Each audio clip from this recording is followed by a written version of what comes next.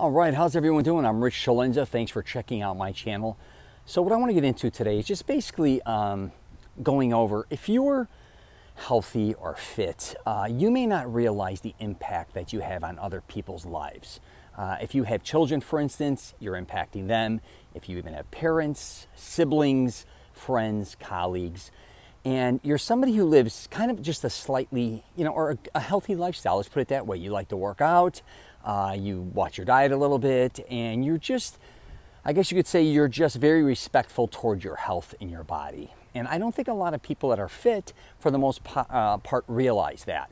So I'm here to tell you, really, if you are in shape, really also try to reach out to others that are, not necessarily in the shape they want to be in, or not physically as fit as they'd like to be, I guess is what I'm saying, because sometimes we're surrounded by a lot of people, and I get this all the time, people asking me questions about fitness. And I wasn't even a trainer, but I've been working out my entire life, and that's why I ended up putting a YouTube channel up and concentrating on one of the areas was fitness, because that's the questions I got asked the most.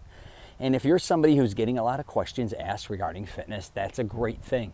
I'm telling you, and you'd be shocked at how much you can help people. You're already actually helping them just by you being in shape or going to the gym. Again, a lot of people, as you know, are out there aren't really in good shape, or they have a lot of bad, I guess you could say, habits regarding a lot of things. That could be eating, sleeping, drinking, smoking, whatever the case may be. And I'm not here to dig on anybody.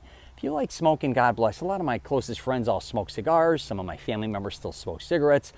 A lot of my friends like to overeat. I'm not here to judge anybody. But I do think by me kind of growing up and always working out with weights, it has had a big impact, not only in my life, but my daughter's lives, a lot of my friends' lives, a lot of my family members especially.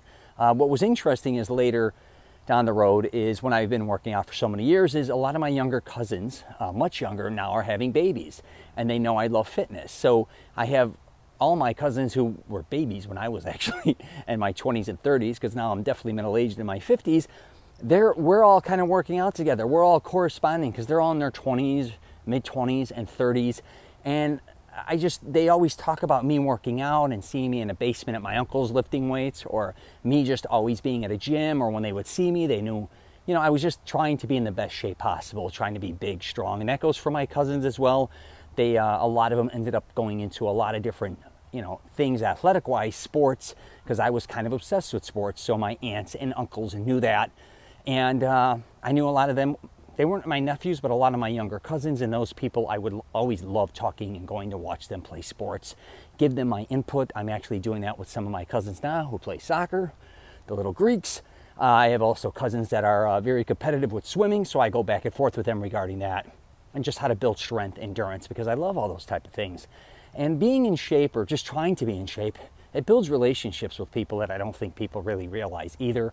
And also get you to meet other people. Even on social media, people you may not see all the time, old friends, family members, or I have family members even in Italy, they go back and forth. Wow, you work out, how'd you do this? How do you do that?